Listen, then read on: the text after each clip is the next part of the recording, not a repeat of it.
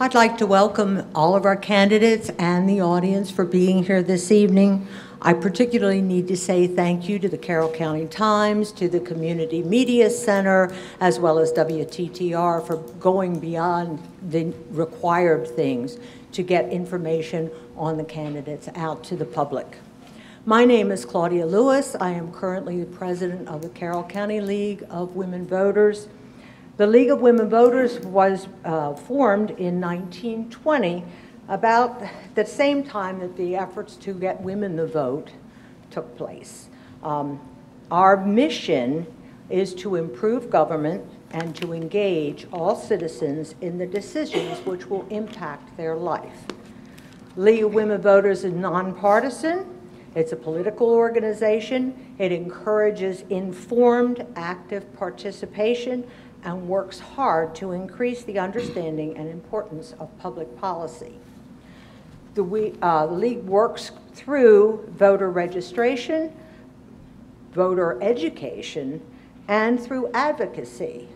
Advocacy only occurs after study of a particular issue is taken very seriously. All sides are examined, and then consensus positions are formed. Once we have consensus, then we can actually advocate for a particular position. If we do not have an advocacy position, then we are not allowed to advocate for that particular issue. Tonight, we will hear from the candidates from District 2. Mr. Jim Lee, editor for the Carroll County Times, will be serving as our moderator. Mr. Lee will be introducing our candidates, and he will be explaining the rules of the forum. I look forward to hearing what they have to say. Thank you for being here. And I'd like to also thank everybody for coming tonight. It's good to see so many people out and interested about the upcoming election, and I thank the candidates for taking the time to be here as well. I am Jim Lee. I'm the editor of the Carroll County Times. With us tonight is William Niner and C. Richard Weaver, two of the candidates in the District 2 race. The third candidate, Brian DiMaggio, left a statement which I'll read for you. I apologize that I cannot be with you all tonight, as I am in Mexico with my wife celebrating our 21st wedding anniversary. Happy anniversary. That's my edition, not his. I promised her this trip long ago, and though I wish I could be there with you, I have a promise to keep. Sincerely, Brian DiMaggio. I hope they have a great trip. The rules for tonight's forum. The moderator will ask the first question. Each candidate will have 2 minutes to answer the question. All candidates will answer the identical question. There will be no debate. This is an informational forum. At the conclusion of the question period, before the end of the forum for the evening, each candidate will have 2 minutes for a summary statement. The League will be timing the responses and will use cue cards and a bell to signal the remaining time. The timekeeper shall ring the bell 2 or 3 seconds after the final stop signal is given, and the moderator shall immediately interrupt the candidate and discontinue the statement or answer. At that time, the microphone will be silenced. Questions will be selected from those submitted in advance to the Carroll County Times, the Community Media Center, the League of Women Voters and Members, and from tonight's live audience. In addition, viewers of our live streaming program can submit questions during tonight's broadcast via the Twitter hashtag Carroll2014. Hashtag Carroll2014. Tonight's forum is being recorded, so we ask that everyone turn their cell phones off. Please do that now. And that attendees refrain from applause or making noise during the forum or doing anything visible or audible to express support or opposition to any candidate during the forum. Those rules all right with you guys? Sounds good. So we're all set to begin. I'd like to start off the question. I put a notice. Wait, I'm sorry. They make it 3 minutes Oh. each to introduce Oh. themselves. You know, I think I did this the last time, too. I just didn't want to give them their introduction statement. All right. We could start with Mr. Niner first, with your introductory statement. Hi, I'm Bill Niner and a candidate for County Commissioner here in District 2. This includes Hampstead, Greenmount, Finksburg, Gamber, Smallwood, Snydersburg, and parts of Westminster. I was born and raised here in Carroll County and grew up working on my family's farm and learned early in life the value of hard work. I have volunteered for Congressman Roscoe Bartlett, Senator Larry Haynes, Governor Bob Ehrlich, the Republican Central Committee, and on numerous presidential campaigns. As your county commissioner, I will work hard representing you and making sure your voice is heard. I will work to ensure that Carroll County values and views are preserved. There are several main issues that I will work on as your county commissioner. The first issue is accessibility. As county commissioner, I will make sure I'm accessible to every citizen. I will represent the people and not lose sight of who I'm working for. After all, I'm working for you. I will make time for anyone who wants to meet with me. Next, I will work to lower taxes. I will work to keep your hard-earned money in your pockets. That's right, I'll work to keep your hard-earned money in your pockets. I'll work to find ways to lower taxes for individuals, families, small businesses, and for our family farms. I will work to ensure that there is a true balanced budget and that Carroll County is business friendly. I will also bring fiscal responsibility to Carroll County. Additionally, I will work to protect our Second Amendment gun rights for protection and hunting. I will work to find solutions for our small businesses and family farms, which is the backbone of our community. I will stand up against Common Core so our students have a great education to prepare them for the trades, college, military, or the workforce. The parents, teachers, students, and the businesses in our community should have a say in how our students are educated to prepare them for the future. Thank you. Thank you. Mr. Weaver? Okay, I'm Richard Weaver, running for the same area. I had a planned speech loaded with all the political jargon, but a wise man told me on the way in here, Dad, be yourself. And I have to do that. My wife, my 2 sons, and I operate a family farm in Finksburg. It encompasses about 400 acres, about 100 head of Angus cattle, and we work hard with the farm. In addition, I retired after 38 years of education at North Carroll High School. I went to school at North Carroll High School across the street when it was a high school. Started with the high school in Hampstead and retired last July. In those years, I learned that we have to work together to get anywhere in our system. And one of the things we need for our political system is working together. The commissioners need to work together. All agencies in there need to work together. Collaborative government is one of the major issues I'm pushing for. And that goes all the way through. Down to the person that meets somebody coming in the door. It has to be a positive atmosphere that we are working with the people of Carroll County. Government needs to work with the people, not run their lives. The second issue I wanted to deal with is public safety. As I've been around the county in the last couple months, I'm dealing with a lot of senior citizens. They are worried about EMT services. They are worried about the fire service. They are worried about the police department. And here again, we have to collaboratively, wish I could say that, work together with the fire service, the police to bring the sheriff's department up as the primary law enforcement agency in this county. From that, we need to look at economic development. Jobs and job enhancement are the primary areas we need to work on. And if we can do that, the rest of everything falls into place. The housing, everything falls into place by the type of jobs we can offer. I would like to say that if we can work for public safety, we can work for a top-notch education system, we can work collaboratively with the government, we will be in good shape in this government. I want to work for a strong economic Carroll County. Thank you. Thank you. So I jumped the gun. Now I can start with questions. As I said, we've taken questions from numerous different sources. I did post something on our Facebook page at Carroll County Times this morning. I said, we're having this forum tonight. Anybody have any questions? And there were only a few responses, but most of them had to do with education funding. So I figured we'll go ahead and just start off with that, since that's what people talked about this morning and earlier today. What's your commitment to education funding? Is maintenance effort enough? Should it be more? Please explain your position. And Mr. Weaver, we can start with you this time. Well, education funding. First of all, the commissioners are in place to work with the Board of Education and develop a short-range goals and long-range goals as far as the needs of education. We work with the Board of Education. This has to start very early, working on all the budgets, all the planning for the next year, 2 years, 3 years, down to 15 years, as far as where we're going to be.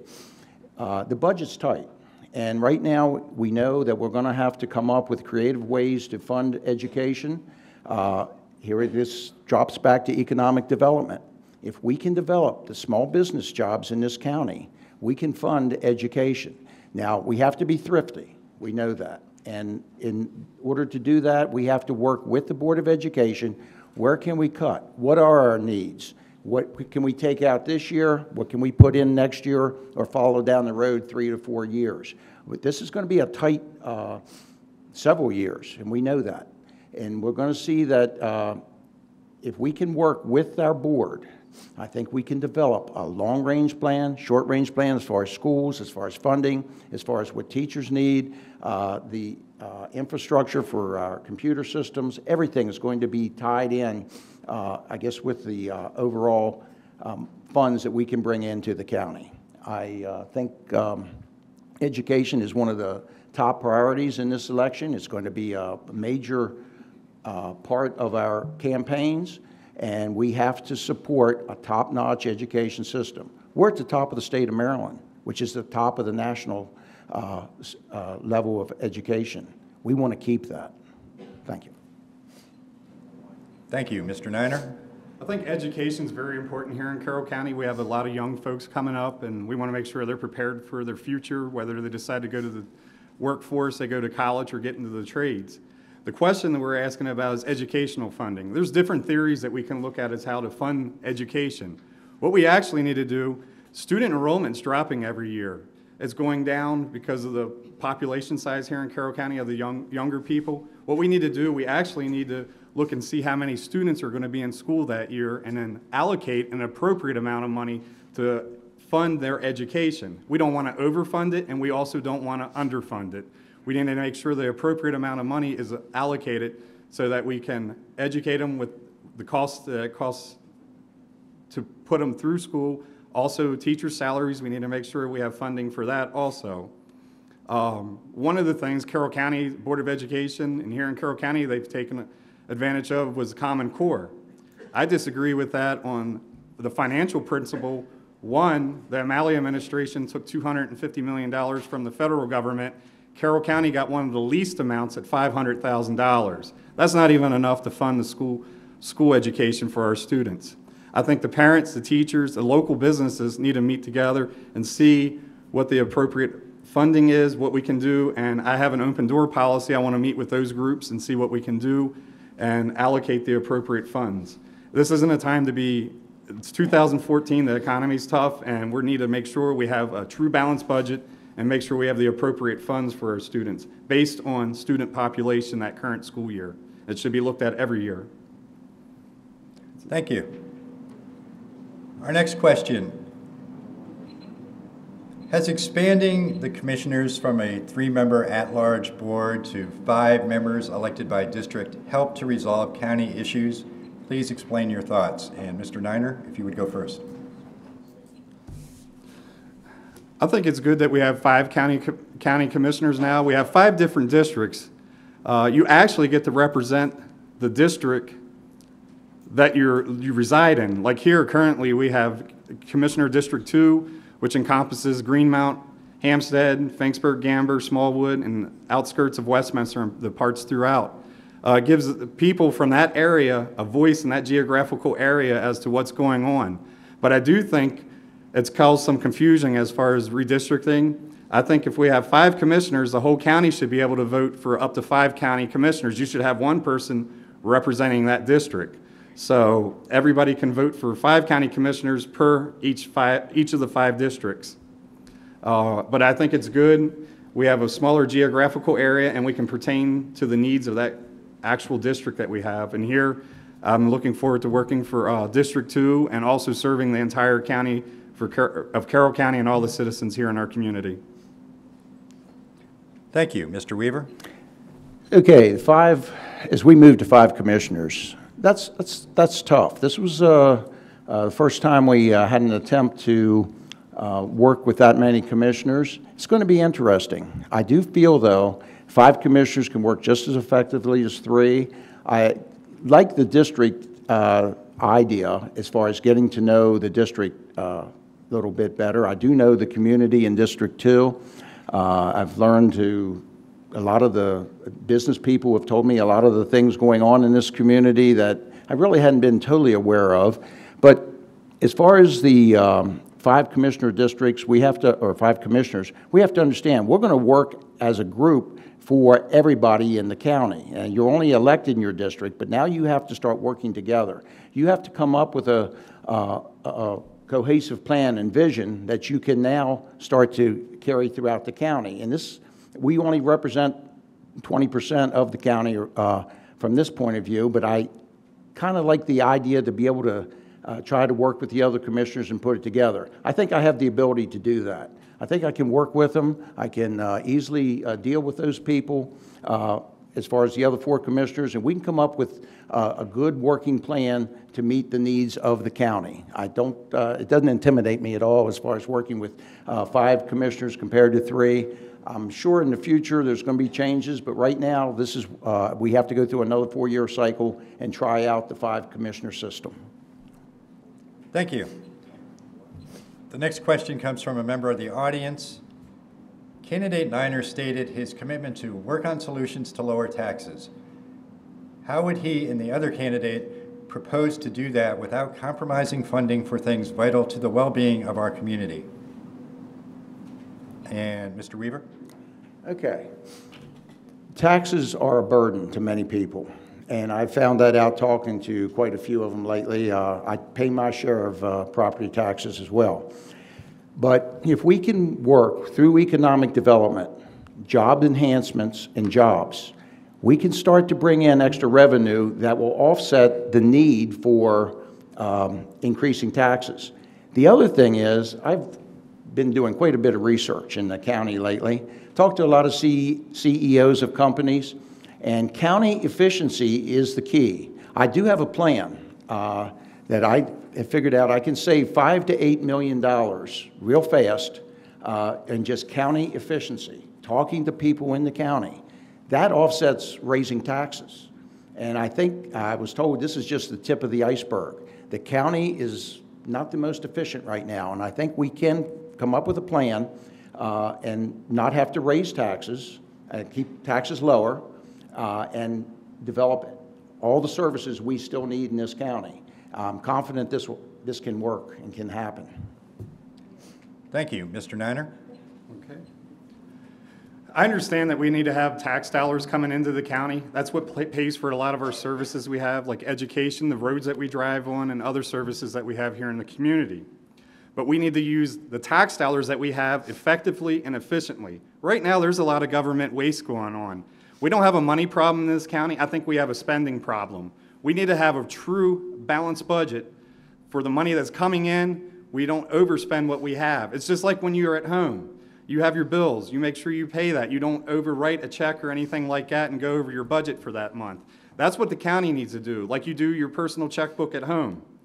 One of my things is to keep taxes lower is, one, you don't raise them, you don't increase them. That means income taxes, property taxes. Also, fees are concluded as taxes. There's a lot of discussion as far as increasing fees here in the county. We need to keep those lower. There's a lot of fees. They're talking right now about increasing the fees for liquor licenses for a lot of our stores. What that does, that increases the cost when the people go into the store or a bar to get a drink, like a beer. I mean, a lot of times that helps fund their restaurant business, just like Dean's Restaurant here in Hampstead. A lot of their business comes from their bar. If you increase the fees or any taxes on any of these businesses, all it does is increase the cost for what people have to pay. I want people to keep more of their money in their pockets, whether we can do a substantial amount or any little bit helps. If people have money in their pockets, they're going to be able to take their family out on a Friday night to get dinner, go to the movies. That's how you stimulate the local economy. You're going to put money back into the economy if you have it. Some people may want to save it. People want to pay their bills. People want a better life right now. The economy is in bad shape. We need to make sure people keep their money so they can support their family and take care of their kids. The more money you have, you can pay your bills a lot easier, and you can also buy locally. Thank you. Thank you. I'd like to have a follow-up question to go with that based on your responses for both of you to answer. Mr. Niner, you said we have a spending problem in the county. What specifically are we overspending on? And what specific areas would you focus on for cuts? And Mr. Weaver, do you think we're overspending, and if so, where? And if not, what would you do? Mr. Niner? The spending problem is that we got to work within our budget and within our means. One of the things is, we talked earlier about education funding. We need to make sure we're allocating the appropriate funds for the money we have. We don't want to overspend on education. We want the appropriate amount of money allotted to that issue. Whether it's education or any road construction is another thing. I think infrastructure is great. We need to make sure the roads that we have are in good repair, but we spend the appropriate amount of money. We work with contractors and see what the best offer is as far as getting things built and put up here in the county. And like I said, you got to work within a budget. The county, a lot of times they get the tax dollars in and then they end up spending it. Carroll Community College is another area where they have a surplus. They're always coming in asking for extra money. We need to make sure more of that money stays in where we can use it. We don't need a surplus in areas, and I believe I've read something in the paper where the Carroll County school system has a surplus of, I think, around $12 to $15 million. We need to make sure there's no surpluses. If you have effective use of your money and you're not overspending it, there's no surplus and there's no deficit. Thank you. You know, we do have enough funds, I believe, in the county. We need effective, efficient government. And I don't think anyone has to lose their job. There's no major problem there. We just have to start spending less on some projects. We have some inefficiencies, and I've been made aware of quite a few of these, and we'll share them at the appropriate time. But right now, we look at our whole package of money. We have a lot of money. Some things it's hard to put a price tag on. And education is one of the issues, I guess. It is very hard to put a price tag on some aspects of education, enhancement of enrichment of some of the areas. They take a little more money than some of the others. I know that we have to not micromanage the Board of Education, though.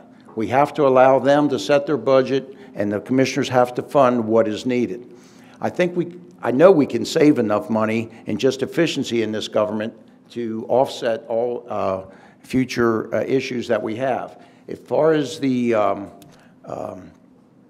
overspending, we have a tendency to spend what we have, but I do believe that when you have a surplus and you don't spend what you have the right to keep that for something you're saving for, just like your personal budget. If you're looking at 5% savings that you can save and put in your savings account, you save for that new car or the expense you're going to see down the road, you should be able to keep that fund and and use it when it's appropriate, not have to always give it back. And I think we can do that in the whole county. We have enough funding. We can lower taxes, but we can have to get efficient. Thank you. Thank you. As long as we're talking about government spending, we have another question from the audience.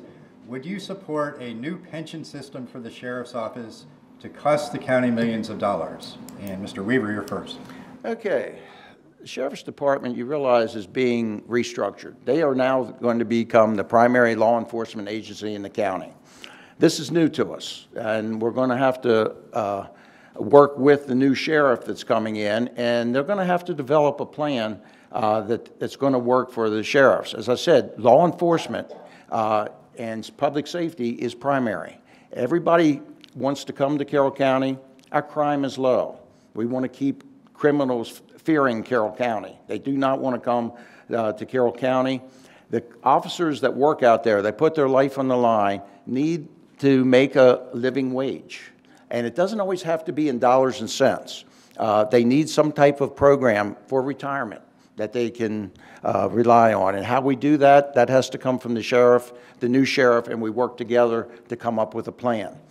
But they also, besides just a pension for them, we have to start looking on how we upgrade through that. And I was in the office talking to our present sheriff yesterday, and he developed a plan in which we can, officers can work through a pay grade they have to perform in order to get there and have a chance to get some additional funding or some more take-home pay with them. The average, I found out the average officer makes $41,000 and can be making that in 20 years. So they have to come up with a plan here on what they're going to need collaboratively. We have to work through it. We work together to come up with a plan on how we keep law enforcement here in Carroll County, how we keep people employed, and we keep a strong law enforcement presence in Carroll County. Thank you, Mr. Niner. Emergency services are very important to me, and the Sheriff's Office is actually our primary law enforcement here in Carroll County now. As far as a pension system for our Sheriff's Department, the county government has a pension system and so does the state government. But one of the things when I looked at the state and the county government, there needs to be a period of time where what they call a vested period of time. Like you work so many years for the Sheriff's Department, say 10 years, and once you get that service in, you get vested for that. We don't want people just coming here for 1 or 2 years and leaving. We want to make sure they're here long term so they get the experience in the position that they have in the Sheriff's Department. We want to make sure they're here protecting our community, not just as a stepping stone, just to work here and then move on to another department. I think if we have a great grading system as far as the years of service that they put in, we can look at that. If they get injured in the line of duty, I think we also ought to have something like that, like the military has. They put their lives on the line every day. They give their wives and kids a hug and kiss goodbye, and they go out and serve us. They're busy. Every place I go, even coming here tonight, I saw the county sheriff's office driving here on Broadbeck Road.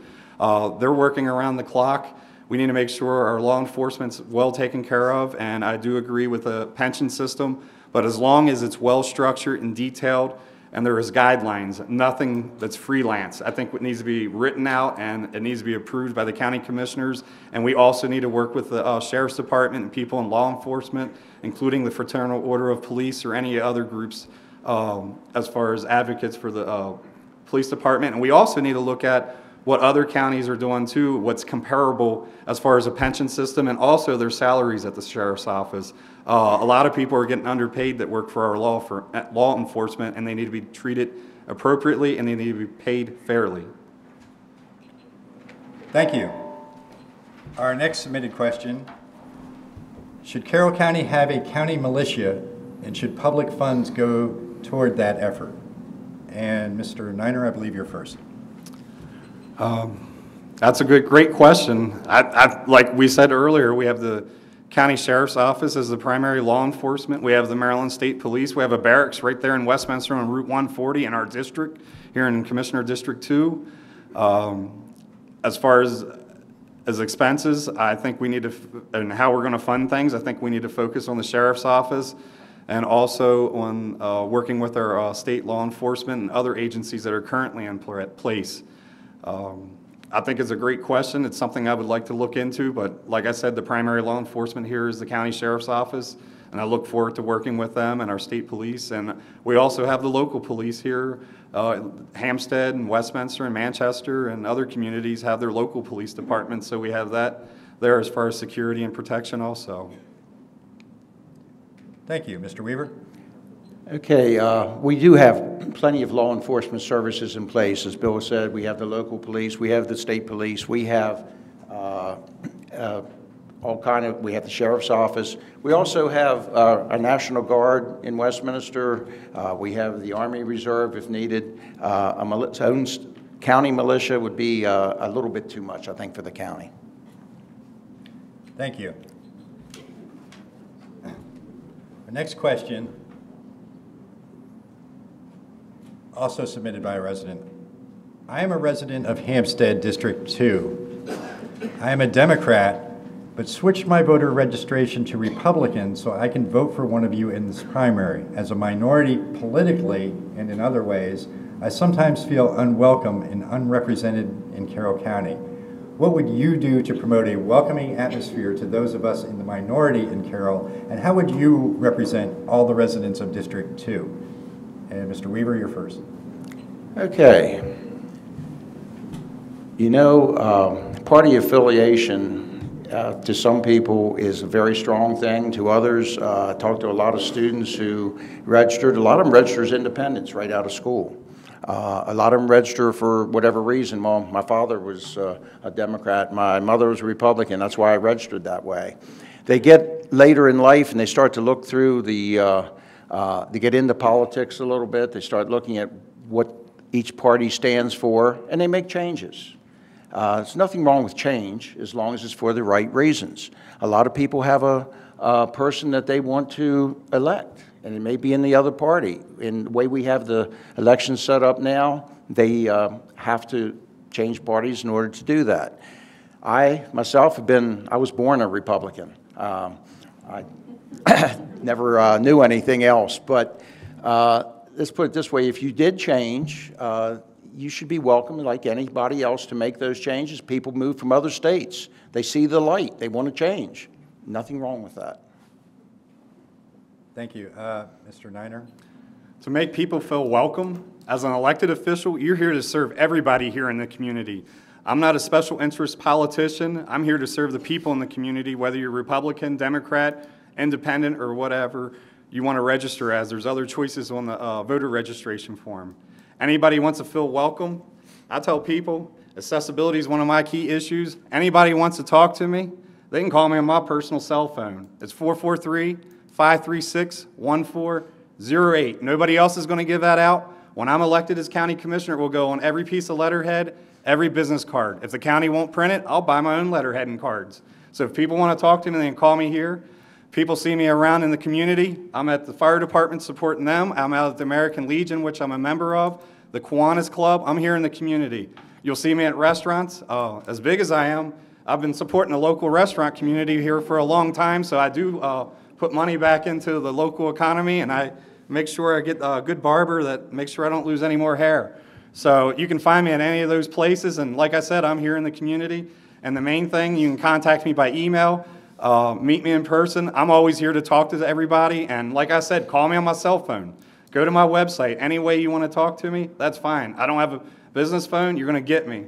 So when you elect me, you're going to get me here. I'm passionate about this community, and I'm here to work for you, no matter your party affiliation or anything. So call me, 443-536-1408. I got it on vibrate right now, though. Yeah, please don't call him now. Not now. Very good, thank you. Our next question. Support for nonprofits, critical human services have been severely impacted over the past few budget cycles. Since much of their funding is through matching grants, how do you propose handling issues that might arise if they are not funded? And Mr. Niner, you're first. As far as here in the community, I think we need to work on supporting our volunteer services and our community groups. I know there's been legislation down in Annapolis, and we need to work with our nonprofits and help them out. There was a bill recently down in Annapolis, and then also came before the county commissioners to talk about what people call as the gaming bill. One of my things is I think it's a revenue source. A revenue source that we can have for the nonprofits to bring money into, as long as it's controlled, like you pay an entry fee, not like a gambling casino or anything like that. I think that's one way that you can generate revenue for the nonprofits. There are funds out there that nonprofits and community groups can get, whether they're grants. I'm willing to list that. I think it needs to be more information on the website, the Carroll County government website, or any government agency as far as with the information on how to help our nonprofits and our community groups here. The nonprofits and community groups are the backbone of our community. Like I said, I'm in a nonprofit with the American Legion and Kiwanis Club, and we do a lot of stuff in the Kiwanis Club for the children in the community, whether it's restoring playgrounds or helping them and giving out scholarship money. That all comes from personal funds, and we raise that. So I think we need to support our nonprofits and our local community groups here, and I'm willing to do that. I volunteer my time continuously, whether it's on a large scale or something small, such as cancer calls or something like that, to raise money for a cancer patient. Thank you. Thank you. Mr. Weaver? Okay, nonprofits encompasses a whole host of agencies. When I was a teacher, I referred many students, or we dealt with a lot of these agencies. They do a lot of good in this county. They're not cheap in order to run these agencies. I think here again, each agency has a need. They see different needs coming up. We have to look at long-range plans, short-range plans on what their needs are going to be, and we have to allocate percentages to what their needs are going to be. I know one of the major needs is the computer updates that they're going to need in order to keep up nationally with what's going on. It's going to fall into the commissioners to come up with a plan for this.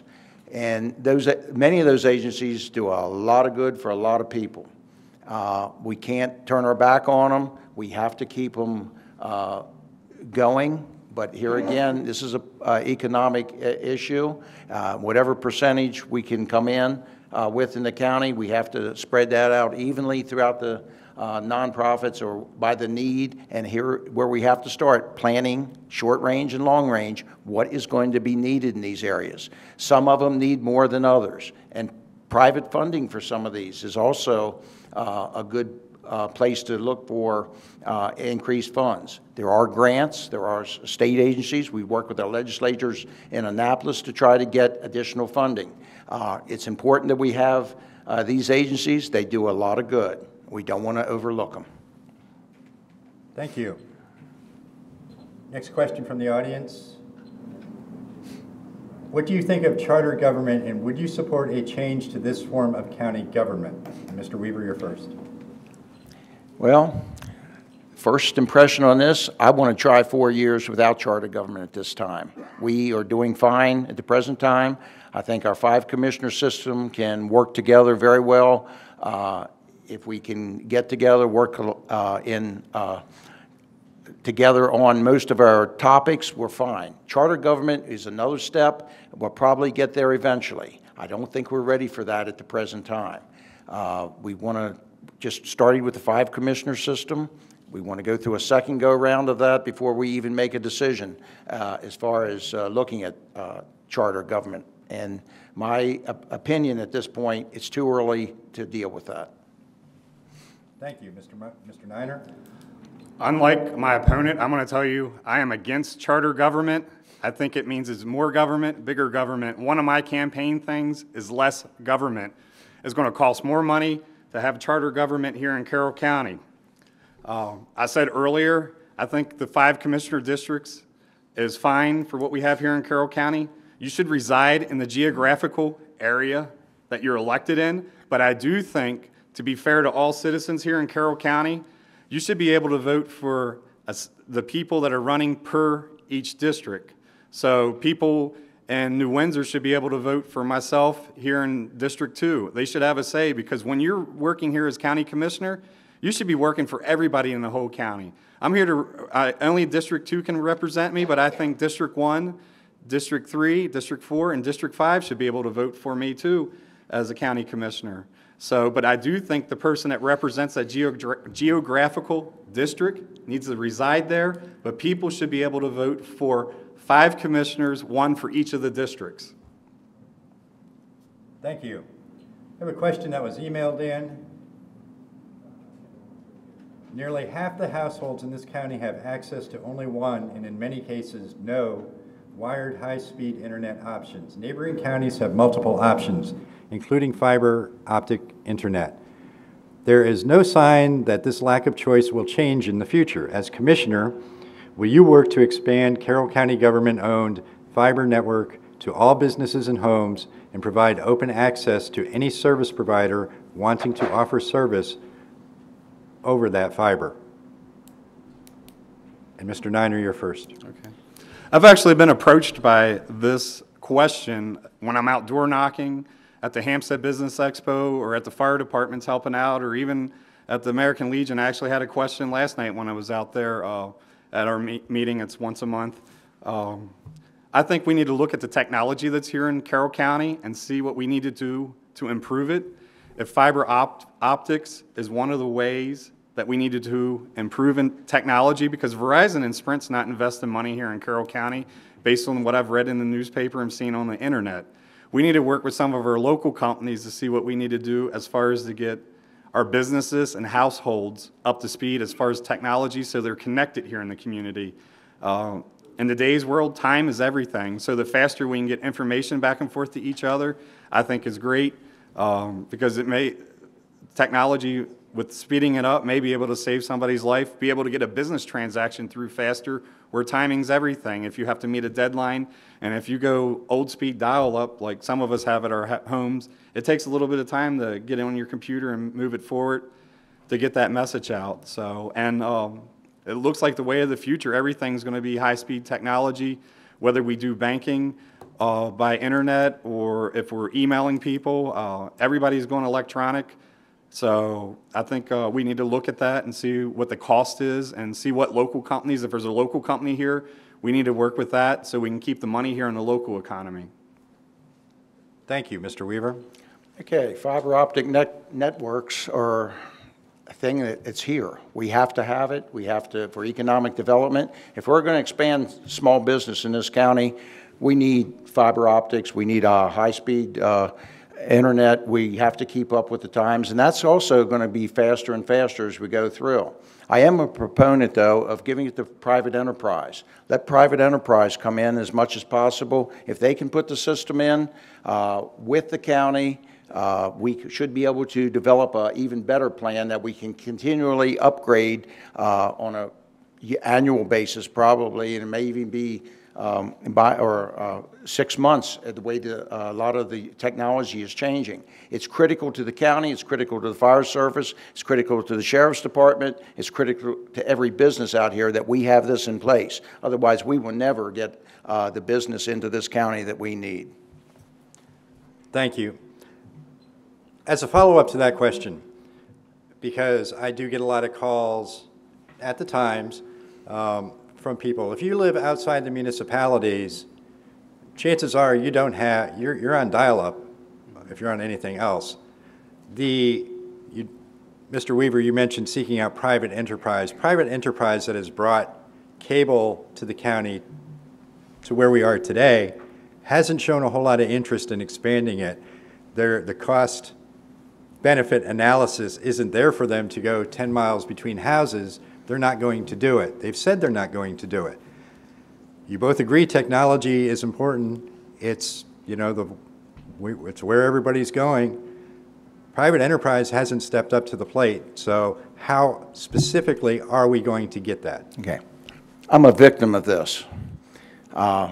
We do not have cable where we are, and we have a private company that stepped up here, a small company. In fact, they own the tower right down the road here, and we have better service now than most people have. They are fantastic service. We even put a tower on one of our buildings that is one of the relay towers for them, and I've seen it's cheaper, and they do a much better job than any other service out there. Now, they're not countywide.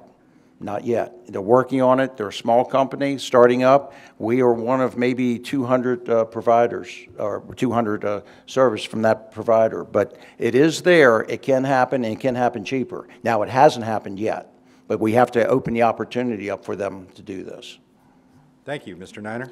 I agree with the follow-up. If you don't live in a municipality, you don't have the high-speed technology. I live out on 482 on my family farm. I have dial-up. I'm embarrassed to say that. I wish I had broadband or something's a little bit more faster, but I make do with what we have. Don't have cable because it's not ran out there to our house. We need to look at that, but you were talking about private enterprises.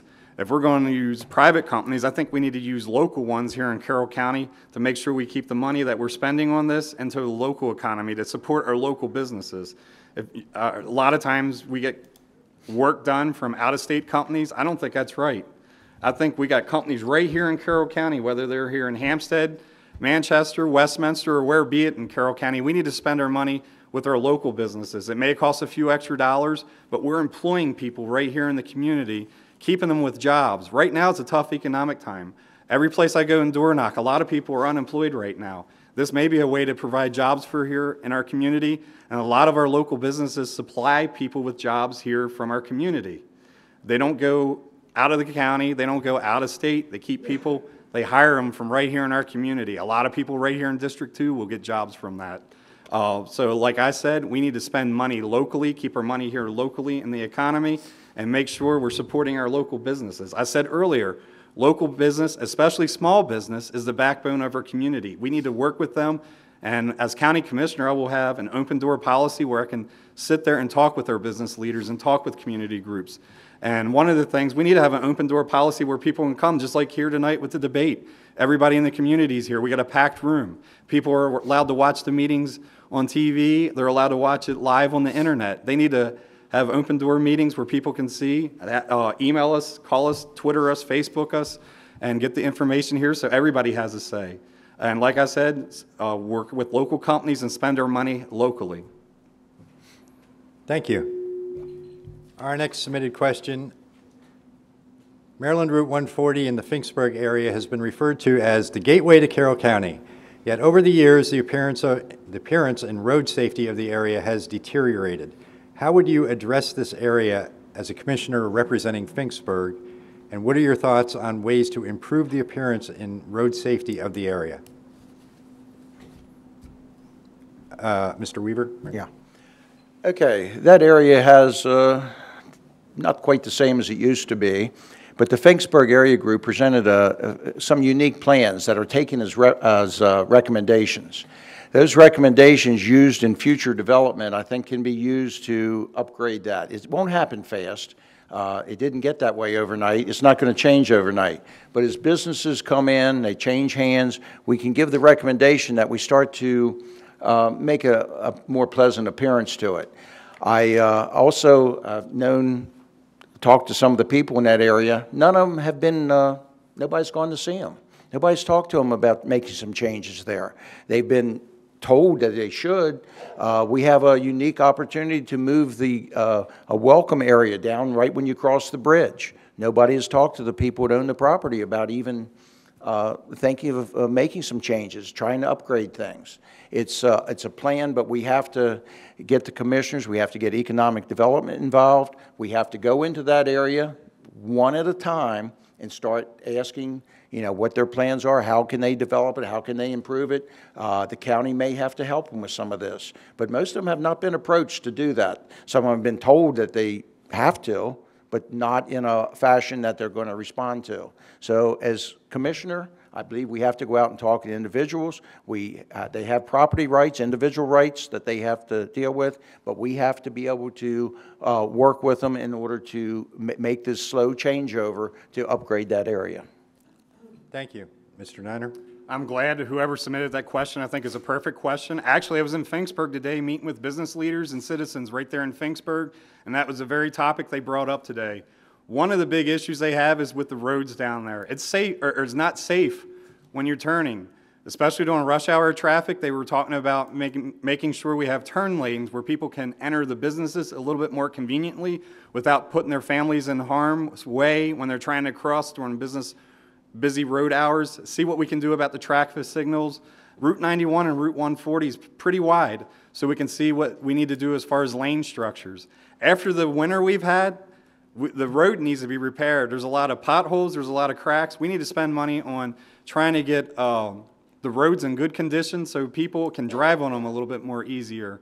And when you drive into Carroll County, when you come to Carroll County is composed of family farms and small business. If you're coming off of 795 on the 140 and you drive into Finksburg, you're going to see small business. That's the backbone of our community. There's a lot of small businesses that are down there, and they thrive off of the 140 traffic that we have there. But in order to make that area better, we need to talk with the business leaders and the citizens there and get their input. Not somebody from Annapolis coming up and looking at a state highway. We need to talk to the local people there. And as county commissioner, I need to work with people in the community and talk to the elected officials in Annapolis and the officials in the county. It's two state highways that intersect there. Traffic safety, personal safety is paramount, but we also want to make it safe so people can enter and exit those small businesses to help support them. it's a heavily traveled corridor. I think there's like 30 to 50,000 vehicles that go on that highway every day, depending on the time of the day of the week. So that is a major concern in that area. But road safety and road construction is a primary concern that I would look at. Thank you. Our next submitted question: should Carroll County taxpayers pay the attorney's fees for commissioners that defy the law and opinion of the court? And Mr. Niner, you're first. Well, I've said I want to keep more money in people's pockets.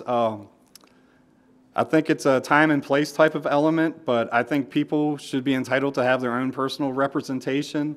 I know there's a county attorney on board, but if somebody does something, depending on the issue, if it's something personal that they've done outside of office, I think they need to do and get a personal attorney, and they should be paying for their own legal fees.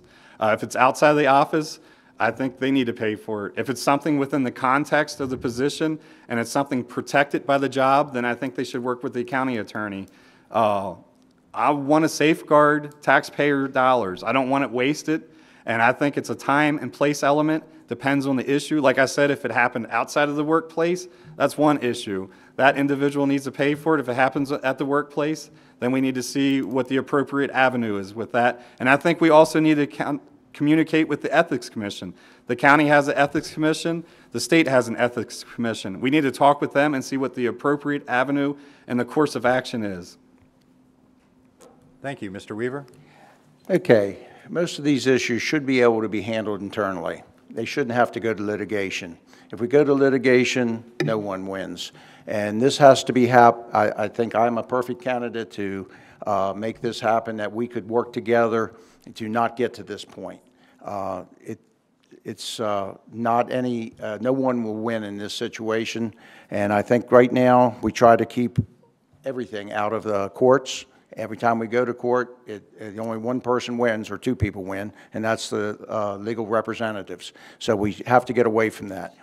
We do have the Ethics Commission to go to. We do have people to help internally. That's exactly how we have to handle this. Internally, not out in the courts. Thank you. We'll take a moment now. Anybody who got comment cards, if you filled them out, we'll be taking those. So, or if you have other questions that you'd like to submit or you'd like us to ask the candidates, we'll be taking those. And the next question. As someone who has been involved in 2 major zoning issues in Finksburg, are you open to having more commissioners' hearings in the evening so people do not have to take off work all the time? And Mr. Weaver, I think you're first. Definitely. Evening meetings make the transparent government to more people. Having the meetings only during the day, a lot of people can't make those meetings. They really can't voice their opinion. There's nothing wrong with evening meetings. I think you should have maybe every other meeting or even more. So, and this has to be, we have to work through this as I get into office, but what I want to see is transparency in government. It's open to everybody to attend. Certain issues become passionate to people. They need to be able to get there without taking off work. As the economy as it is presently, we can't have people take off a day. It depends on what they do, but they can't afford to miss work, yet they have some major issues that need to go before the commissioners. And here again, we need to be open, accessible to all people in the community, and we have to be available to them 24 hours a day. Thank you, Mr. Niner. Like I've said earlier, accessibility is my #1 key issue here in the community. I told everybody they can contact me on my phone if they want to do that, but a lot of people want to meet with their elected official in person. Everybody cannot come to the county office building between 9 and 5 when it's open because they have jobs. People need to be working so they can make money to support their families. When they get off of work, they actually have family commitments too.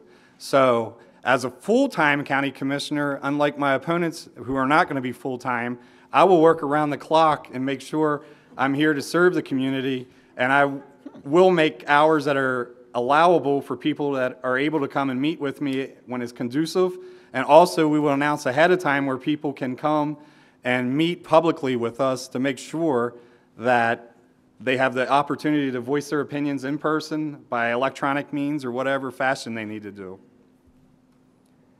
Thank you. I'd like to do a little follow-up on that one as well, because previous boards, and I think even our current Board of Commissioners, has attempted at times, various times, to have evening meetings, and the engagement of the public is not as robust as it is for tonight's meeting, and maybe you only end up with 1 or 2 people in the audience. So what would you, as a commissioner, do to engage the community and get them to come out to those evening meetings and express their opinions and voices on the issues? How are you going to get the people there? And Mr. Niner, yes. I think one of the things we need to do, we need to appropriately advertise ahead of time, not wait until the last minute.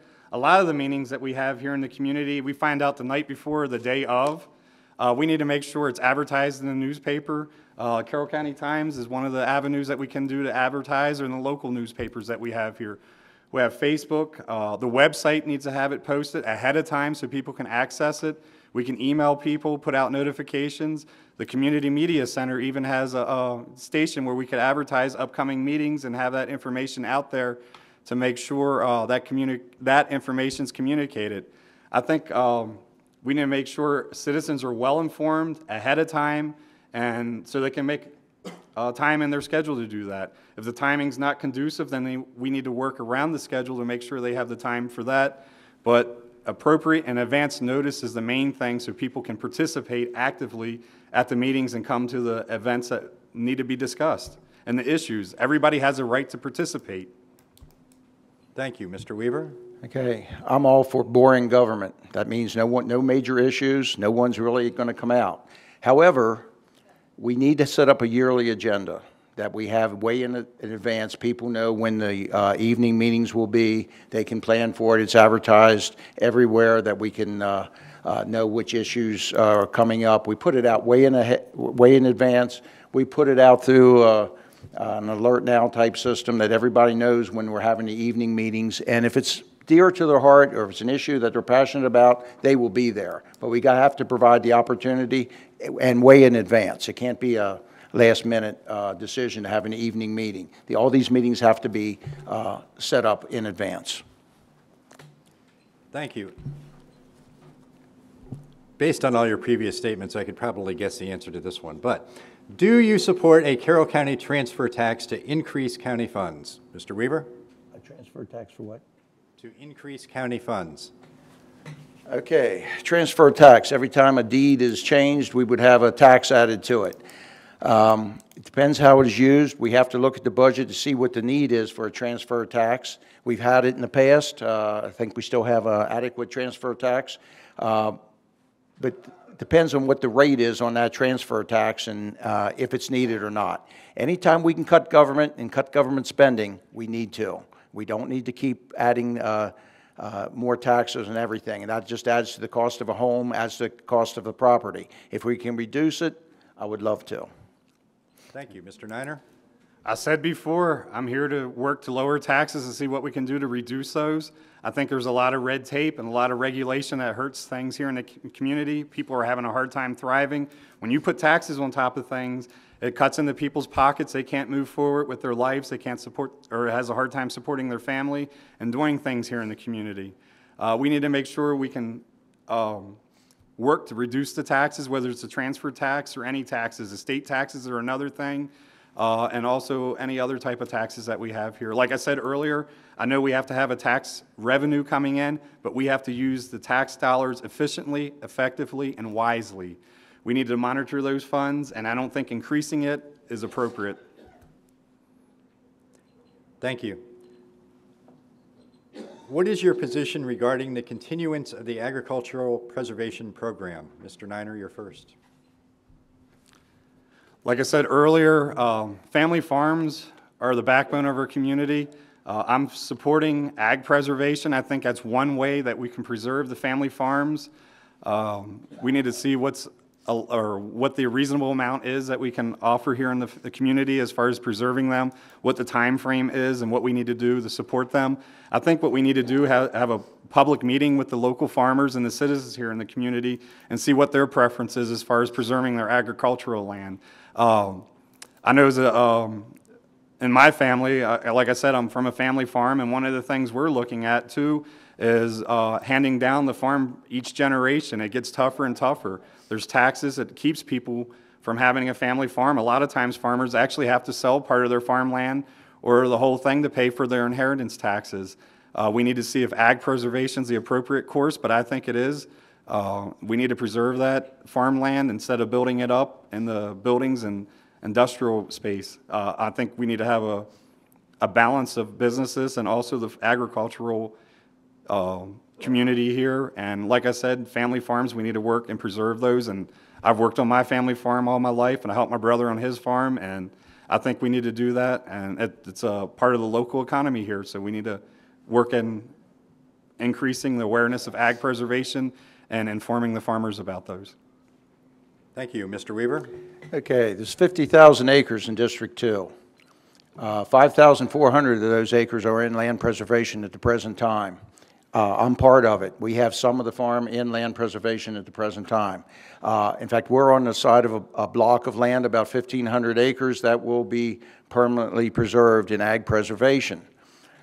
It's a valuable tool to take care of housing developments in the rural areas, or to keep that area in farming as a rural setting.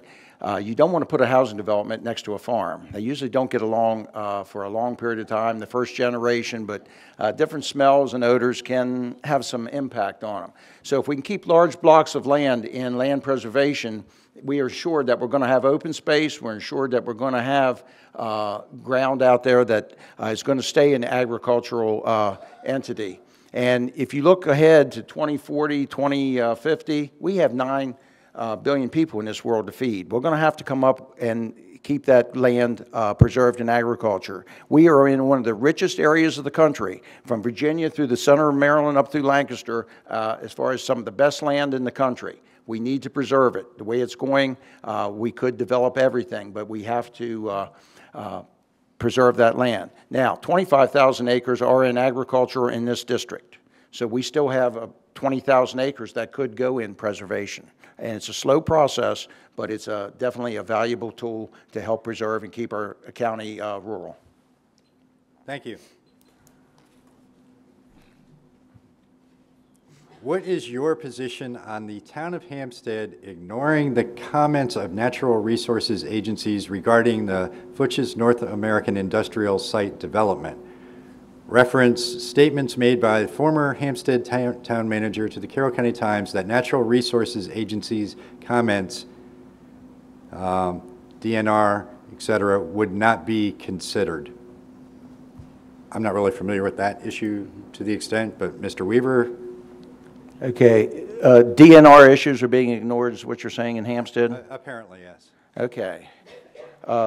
DNR, now I serve on the, as an associate with the Soil Conservation District here in Carroll County, and I find it hard to believe that any of these things would be totally ignored and can be ignored. If we're going to develop any area, DNR presence, soil conservation presence, all the land disturbance of over 43,000 square feet is going to have to be addressed, and I think that's going to be automatic. In order to go anywhere with any kind of development, it has to go through all the agencies, and DNR does have a strong force and a strong voice in this country, in this county.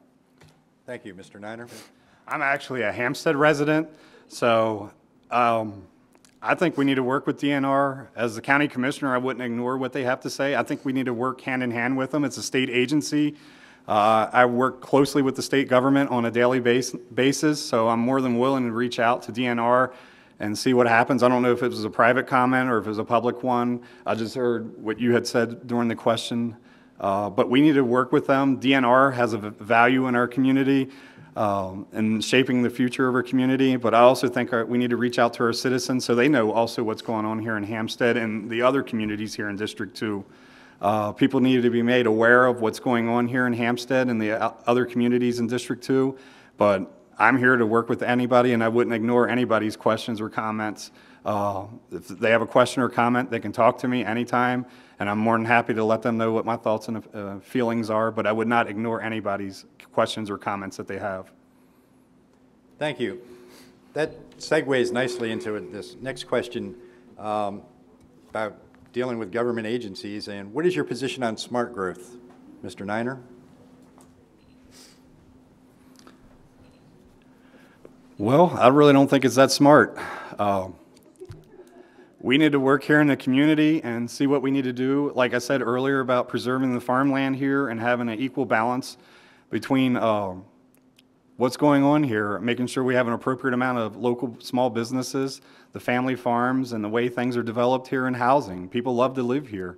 I think smart growth is the way the government's trying to nationalize everybody.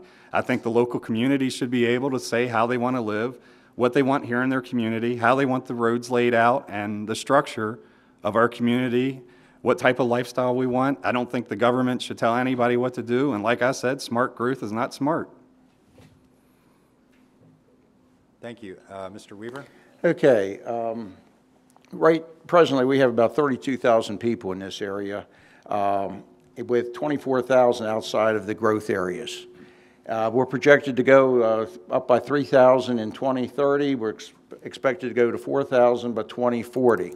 We have to use, here again, a plan where we start working together to make all these growth areas work for everybody. We need to preserve farmland, and we have to keep that in blocks. We have to kind of keep some of the housing also in blocks. But here again, this is an individual rights type thing. If I have a farm and I want to develop it, and I haven't preserved it, I do have some rights here, and we have to work together with the county in order to decide which way we're going to go. This is a sensitive issue. We do have to provide clean water. We have to provide sewage system for any houses going in. And it is an issue that we may have to deal with down the road. So we have to start working together. And here again, long-range planning is going to be the key to where we can develop some of these areas and not. If you look, most people want to put a house on the family farm. You get down 2, 3 generations, they want to have a house there. One house is not part of smart growth. It's when you get a whole development coming in is really becomes the issue. So we have to keep this kind of open. I don't want a strict law prohibiting any type of growth. Thank you. Our next question, what is your position on praying in Jesus' name at the opening of public meetings? And Mr. Weaver, you're first. Would you repeat that, please? What is your position on praying in Jesus' name at the opening of public meetings? Okay, I'm all in favor of prayer. This is one issue, though. When you are elected as an official, you have a little different set of standards that we have to live with.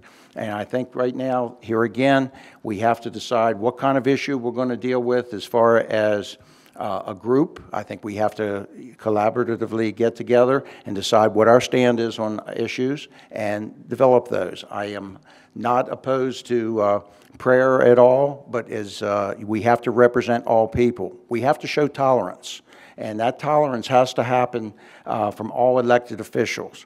The tolerance is what I think you have a board of ethics you have to answer to, and we have to represent everyone, just not our own individual interests.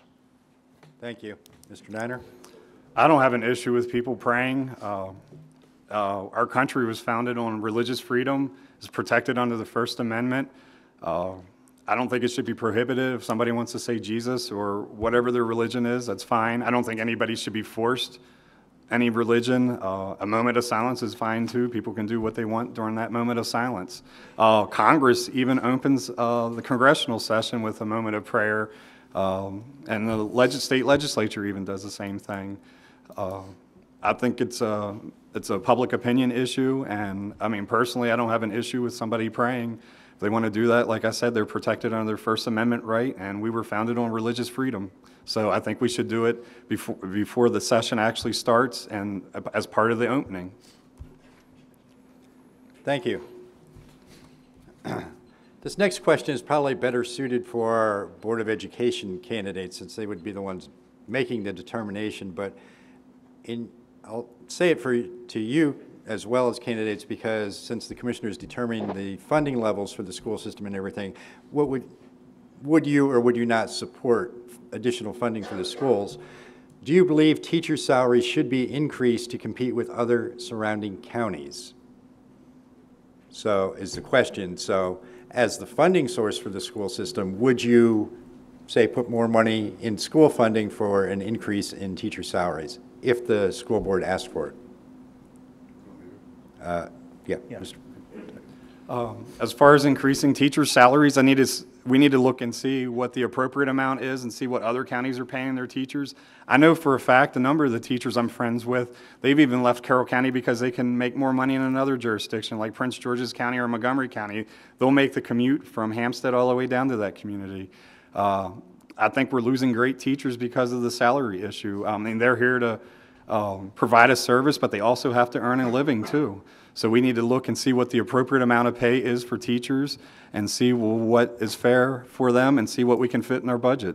I think we need to do a deep analysis of that and see what's appropriate and pay them accordingly to the job that they provide. I mean, they're educating our students for the future, and it's a full-time job for them. It's just not during the school hours. They go home and grade papers and they work long hours. So we need to see what we can do to help teachers out and what we can do to advance the salaries if it's appropriate. But like I say, it needs to be comparable to other jurisdictions, so we're not losing the great teachers we had. I had a lot of great teachers. I'm a product of the public school system and graduated in 1996 at North Carroll High School and lived here in Carroll County all my life. I became friends with them. Some of them are even helping on my campaign, and some of them have even left because they could get paid more in the county next door. So we need to see what we can do to keep them here in Carroll County. We want the best and brightest teachers here in our community. Thank you, Mr. Weaver. We have a great school system. We have a lot of good teachers. We're losing a lot of young teachers. A lot of them are thinking of leaving. I got a call 2 months ago. A young man who we hired 8 years ago did a fantastic job, just went to a school district in Pennsylvania, $20,000 raise. And they wanted him because he could teach our curriculum. They were that far ahead of where he was going. I hear this all the time. We have to get the pay scale up with surrounding areas. You can go almost anywhere right now, and we can't attract young teachers. I know some of the teachers we're hiring today are not the caliber we had 5 years ago, and we have to stay competitive. And our students will pay the price down the road if we don't keep quality teachers. We need good young teachers. My son is one of them. I want to keep in this county. He's doing a great job. He was outstanding tech teacher for the state last year. So I need to understand that you need to understand that in order to keep people here, we're going to have to pay a comparable salary to the surrounding areas. And this is a critical area. They can't make it up all at once. They haven't had a pay raise in 5 to 6 years. So it's going to have to be a slow process. But you know, I don't know when education got to be a bad word, but we all depend on it, and our kids are dependent upon getting that good education. Billy, I think you got a good education. I got a good education in this system. I think a lot of people in this room got a good education in this system. We have to keep it strong and at the top. Thank you. I'd like to do a follow-up question on that one as well. We talked about education funding at the opening question, and again, the teacher salaries is something that's determined by the Board of Education or the school administration, which then comes to the county commissioners for funding.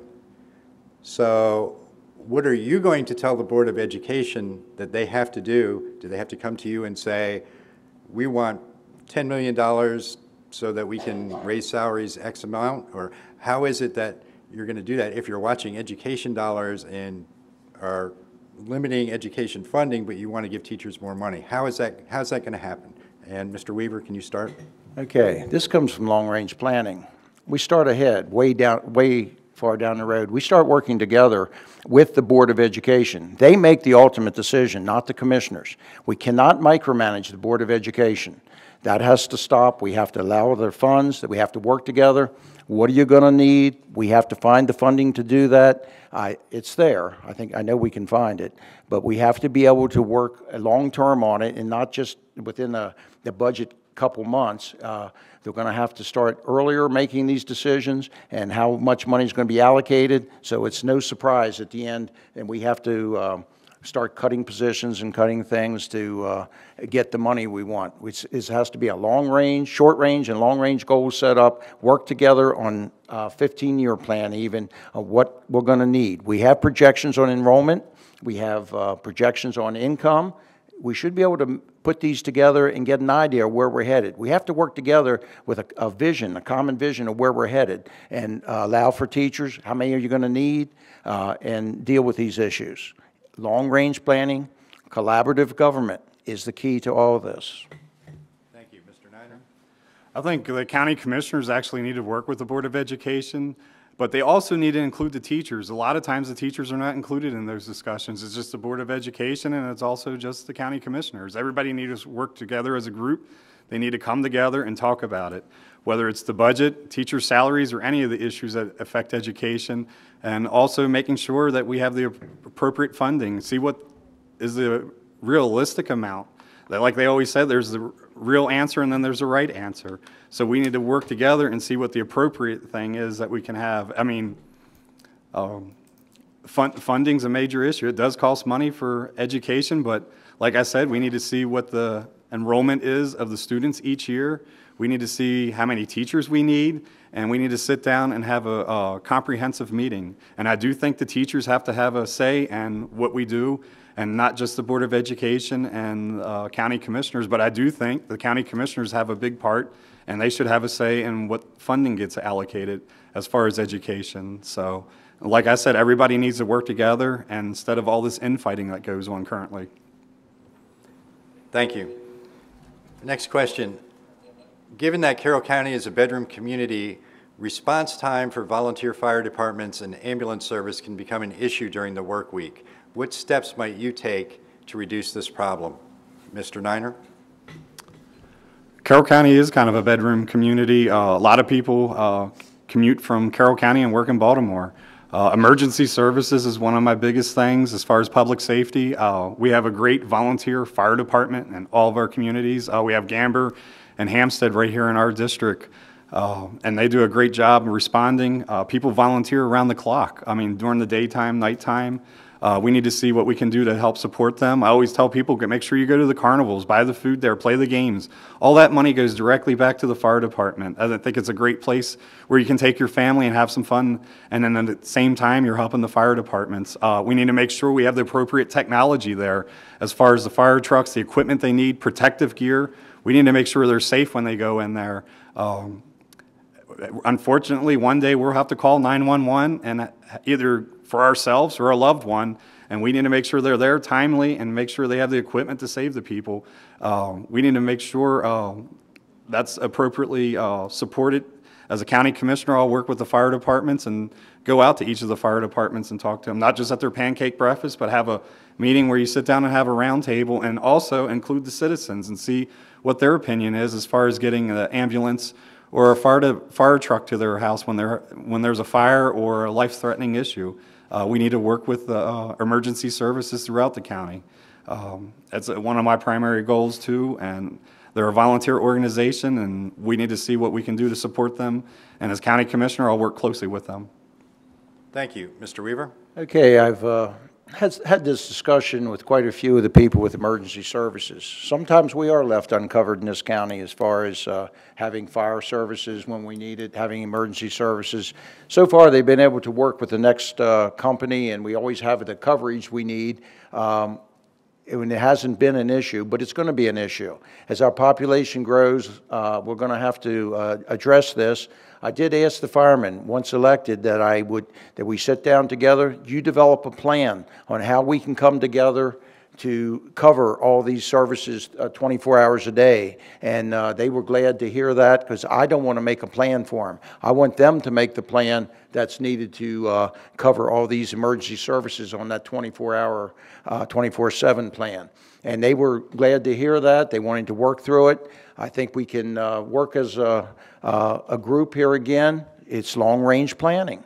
You know, within the next couple years, the next 10 years, next 15, what are we going to need? So this is what we're trying to work with. They were really receptive to the idea that they developed a plan and then talked to us about it. Thank you. The next question sort of goes right along with that. Given that Carroll County is very close geographically to Washington, D.C., and D.C., as we know, has already been a target of terrorism, what level of support would you give to our local emergency management community? Mr. Weaver, you're first. Our local emergency management, I know we have MEMA right down the road here to help us, but with this whole plan, if we get the new sheriff in, we get the new emergency services, the communications issue is the key on this one.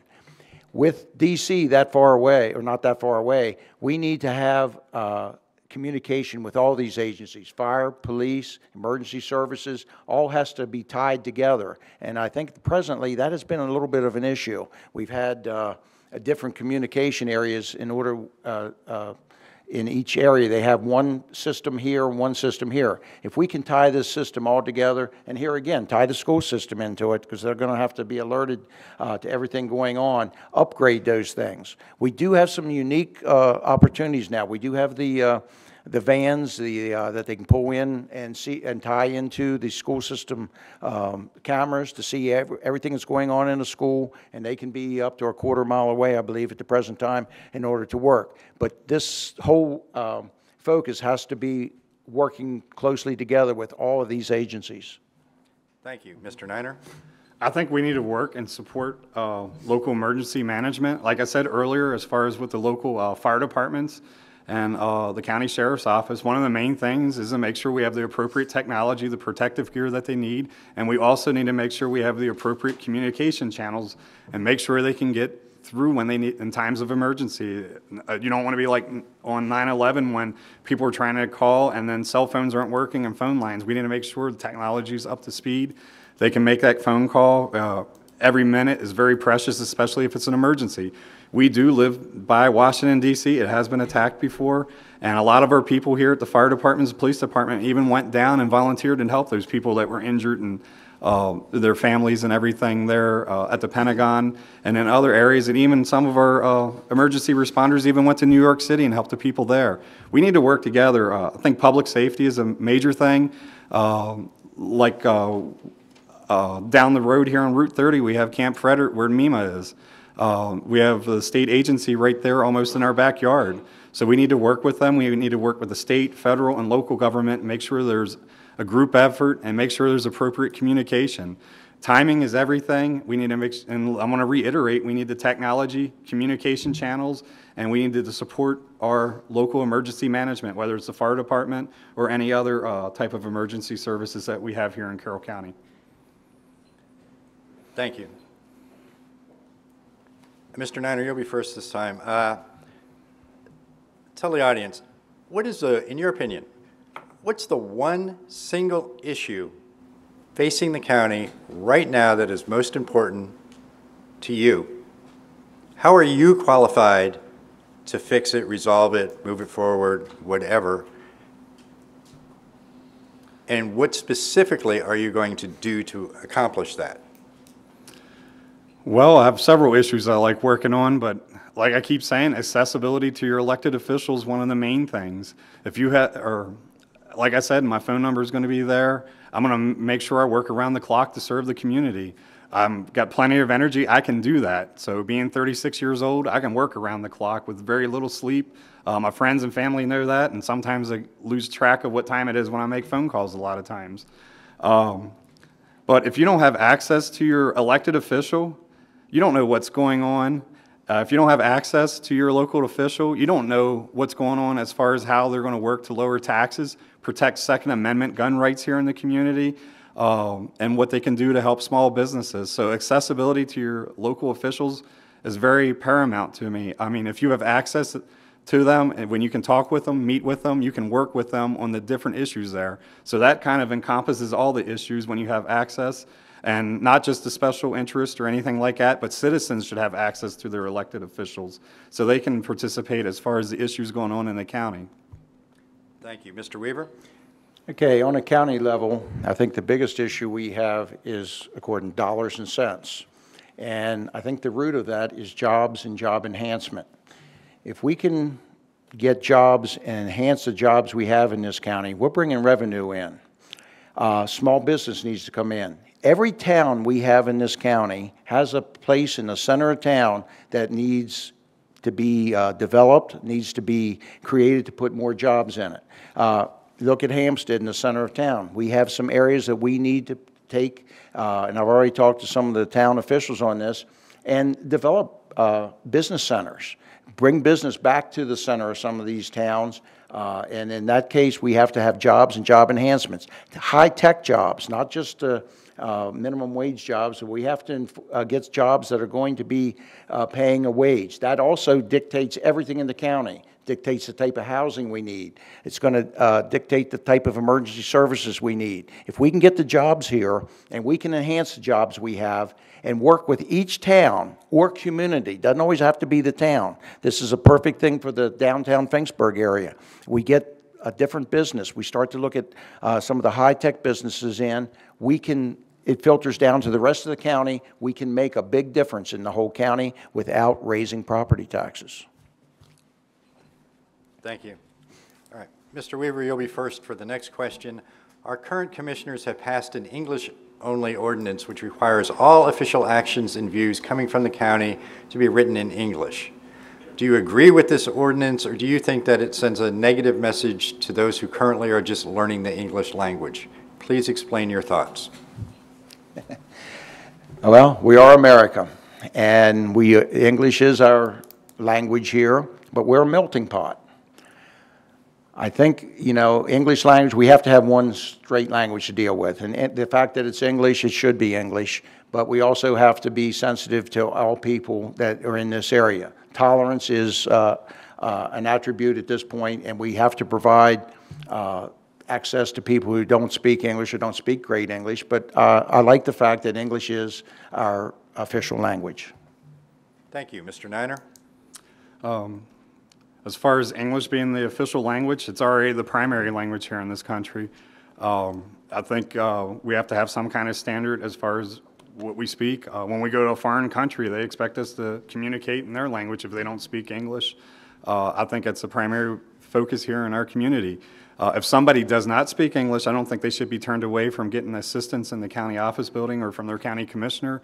There's ways that we can help assist them also. We shouldn't be not serving somebody because they don't speak English. We have technology there. The language line is one avenue the state government uses. We can use that. And there's even an app on your cell phone where you can translate through that. And then it also breaks it down to English or the other language for the other person. We need to work with everybody, but I do think English should be the official language. This is America, and we need to be speaking English. Thank you. All right, Mr. Niner, you'll be first for the next question. The current commissioners have struggled with the issue of waste to energy. What is your position on the waste to energy joint proposal with Frederick County? And if Carroll withdraws, then what is your vision for disposing of solid waste in the future? Well, the waste to energy issue, I think it comes down to the incinerator. I think it's a long-standing issue here in the county. Personally, I'm not supporting an incinerator here in Carroll County at this time. I think we need to, there's other avenues as far as handling our waste. There's recycling, we can do that. At the Carroll County landfill, right there on 140, which is in our district, they have a recycling center there. You can take your plastic, your cardboard, even your old used TVs, you can donate it, and they even have Goodwill there working with them, and it provides a work experience for employees there through Goodwill. I think if we recycle, that's a great thing to do. It's a way to reuse the waste that we have because a lot of it can be reused. They even have recycling there for aluminum cans. You can go to scrapyard and take your metal there and recycle that, and a lot of people don't know you can get a few cents for that, so that puts a little extra money in people's pockets for doing the right thing. But I think we need to clean up the environment.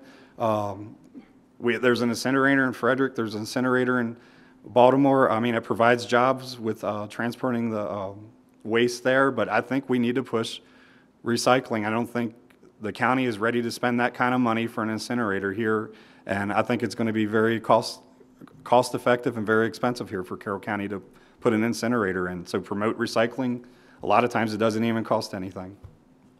Thank you. Mr. Weaver?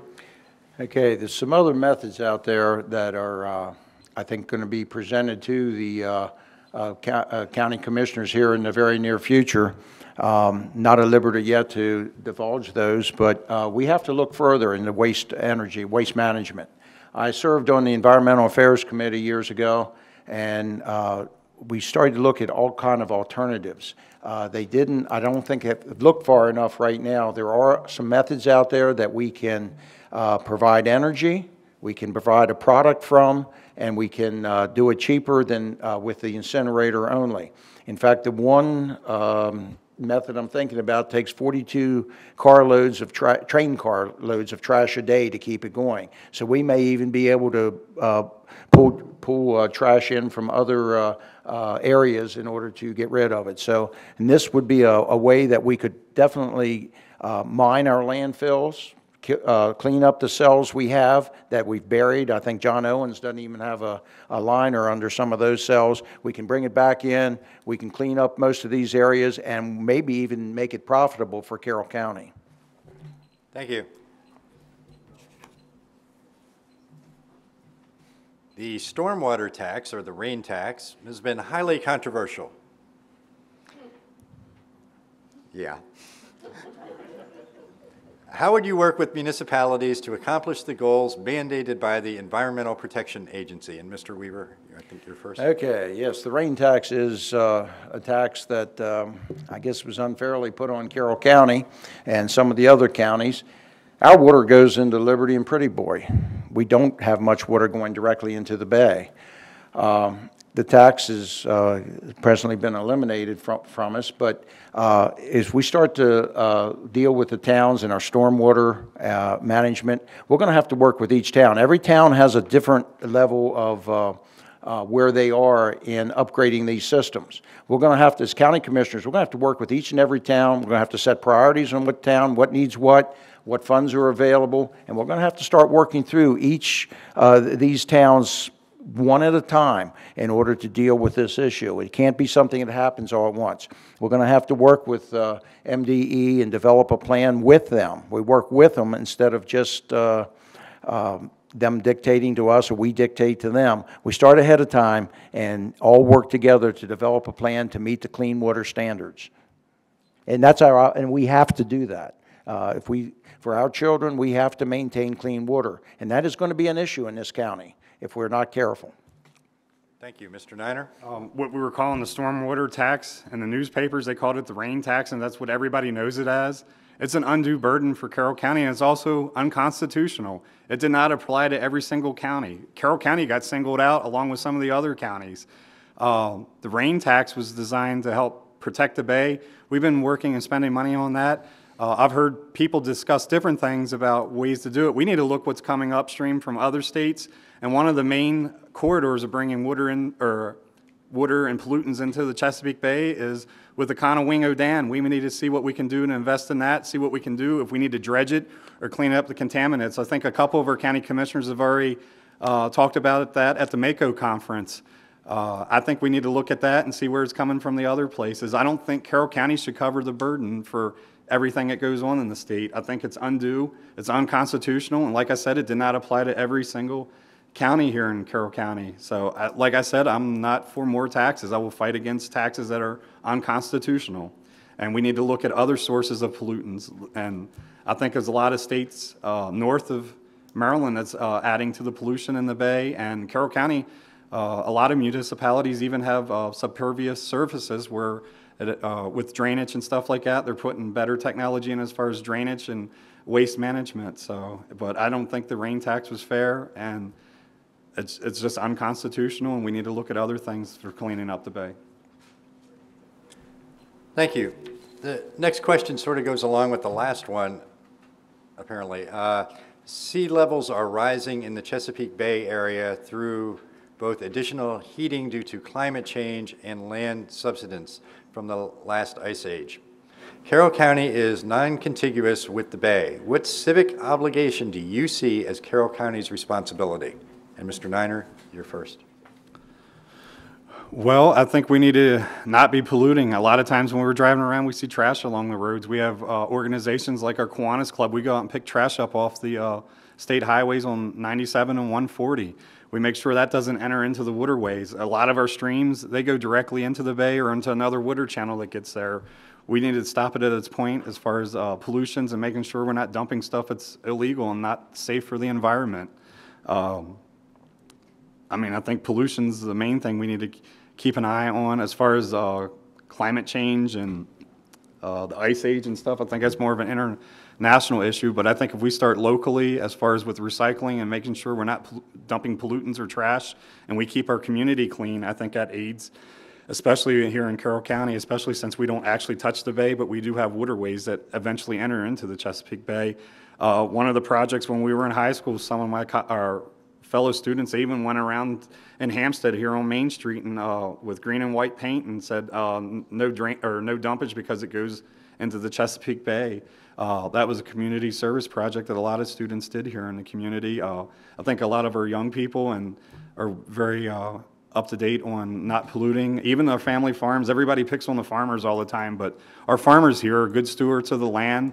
I think they are very strategic as how they preserve the land, how they work it, and how they raise their crops and everything. There's no-till planting is one option, and also putting in things where there's no runoff or anything. So they put buffer zones in with plants and vegetation, so there's no runoff into the waterways, but we need to work and see what we can do to make improvements. There's always ways we can improve. Thank you, Mr. Weaver. Okay, we have a responsibility to our children, to our grandchildren. We have to leave them with clean water. We have to leave them with a way to get rid of the waste we have, the pollution. We have education is the key to this. We started, North Carroll just got the Green School endorsement. I think Century has it. Scott Key may also have it, but they're educating children what to do, what type of things we can do to as far as water and as far as keeping things environmentally sound. If you look at, I mean, I've seen people pull into the parking lot and dump drain oil out of their car down the storm drain. It happens more than you think, but we have to take this responsibility and start to clean up these areas. Carroll County does not enter directly into the bay, but we have a responsibility to Pretty Boy, Liberty Reservoir, to all the streams going in, to keep it clean as we can. It took 200 years for us to mess things up. It's going to take some time to straighten it out. But through education, I think generation after generation, we get the students involved, that they know what's right and what's wrong, and they adhere to it, we can make a difference. Such things as Envirothon, education, where people are out working. These are all key areas that we start to educate students on not to pollute, how to deal with each of these items. And it's our responsibility, I think, as commissioners to take a lead. It's also going to be a joint agency responsibility for that education. Thank you. Next question. Billboards are considered a large part of what detracts from the appearance of the Route 140 and 91 roadways in the Finksburg area. Would you be agreeable to phasing out the billboards in this area using depreciation of the signs or some other method to compensate the landowners and sign companies? Mr. Weaver? Advertising's big business, and billboards were a good way of advertising. In fact, it's spring right now in an election year. You're seeing signs pop up everywhere. But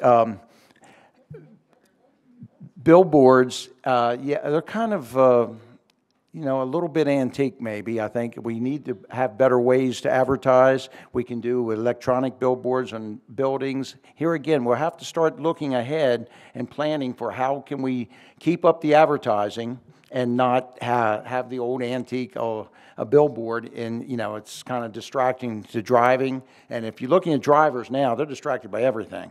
So I love some of the sayings on billboards, and I'm guilty of being distracted there, but I think there's other methods we can get that message out, especially with the technology we have. Thank you, Mr. Niner. I think billboards are our main way for a lot of businesses to advertise. like on 140, there's 20 to 50,000 vehicles that go by there on a day, especially during rush hour traffic. It's advertising. It helps bring in business to the small businesses in that community. A lot of times there's an arrow saying, hey, I'm here. Stop by and get your car fixed, or whatever the business is right there. I do think there is technology there. One of the things I like are the electronic billboards. There's one right next to the town mall there in Westminster, kind of right across from 84 Lumber. There's an electronic one.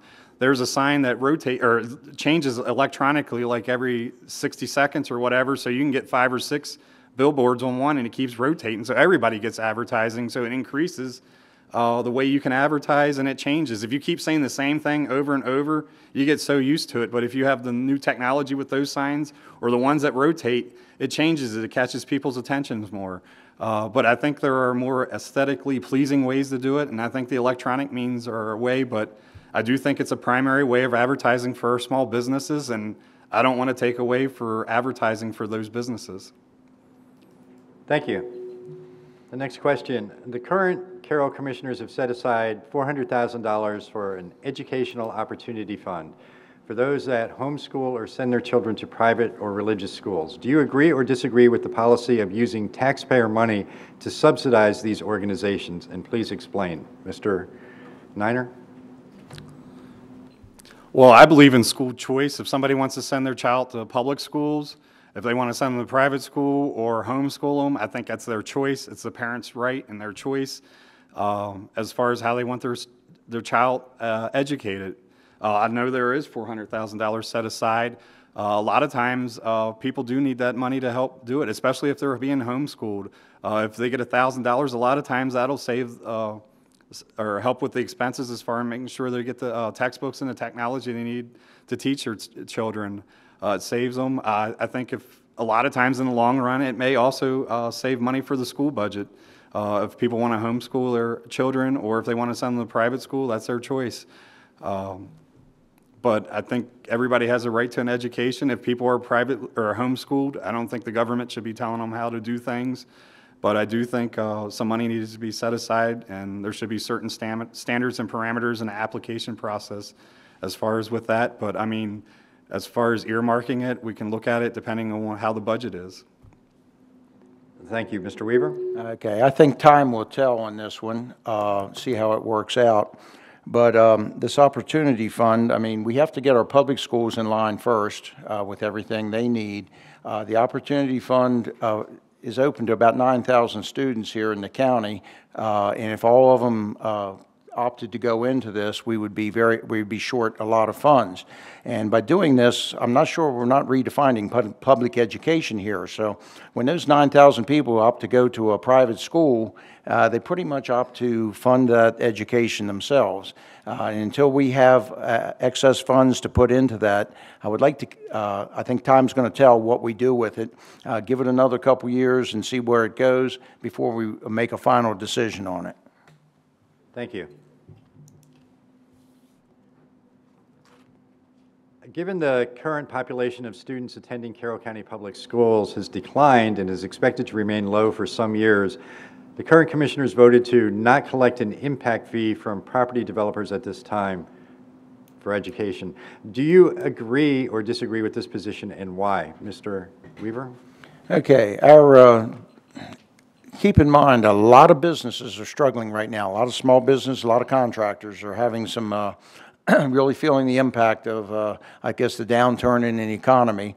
The impact fee was added to the cost of a house. I paid mine on some of the properties we built, but I'm a little bit torn right now. I think we're going to need those funds eventually down the road. We're going to pay now or pay later.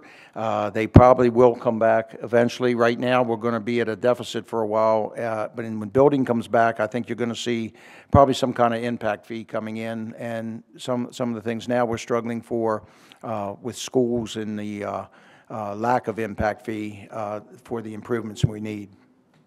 Thank you. Mr. Niner?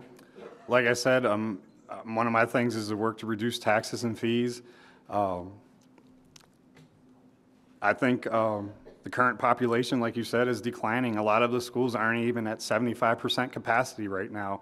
When I was a student, and like I said, I graduated in North Carroll in 1996, there was portables outside. It was packed. But the student population has shrank. A lot of the rooms are empty. I don't think the impact fee is a great way to go. All it does is increase the expense for homeowners when they try to buy a home or anything like that. It's just another regulation and red tape that the government's imposing on people here in the community. So whatever we can do to reduce taxes and fees, I think we need to do that.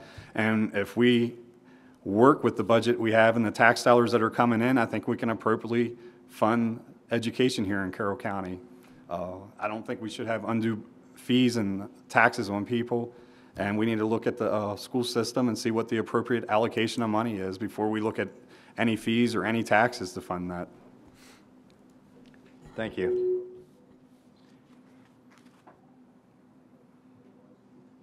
What steps would you take to expand public transportation within Carroll County while keeping the cost of that transportation within the realm of possibility for low-income citizens? Mr. Niner, you're first.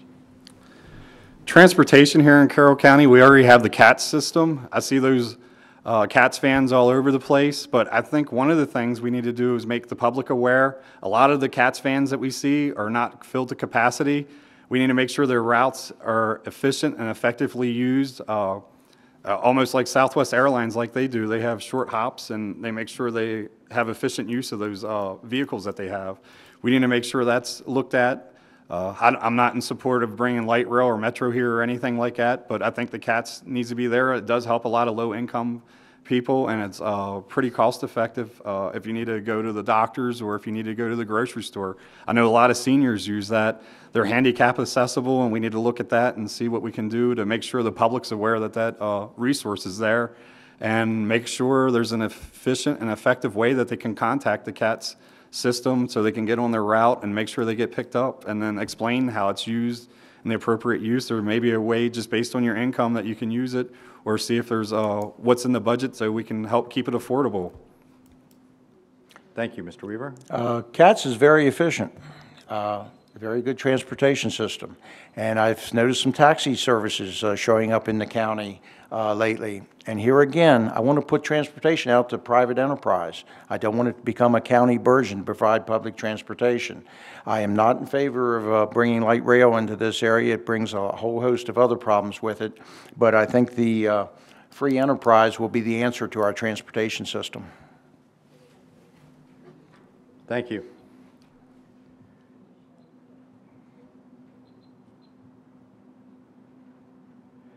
Our county commissioners, our current Board of County Commissioners has lowered taxes in recent years, giving homeowners a break, putting more money in their pocket, providing for them. But a large portion of the population doesn't own homes, so they haven't seen that windfall, big or small, or however, whatever size it may be. And the fact of the matter is, Carroll is lacking in rental properties and properties that are affordable, especially now with the collapse of the housing market. It's harder to get loans and everything. Kids graduate high school, they go to college, they leave. Not a lot of them come back because they can't afford to. What can or should the county government do to make sure the kids can stay in Carroll County, or they can come back once they've gotten their college education? And Mr. Weaver? Okay, the type of housing in Carroll is dependent on affordability and the creation and the type of jobs we have in this county. I know young teachers coming in this county can't afford a place to rent for what they're making. It's taking one of their paychecks or maybe paycheck and a half in order to pay for rent. And this is an issue that we have to deal with.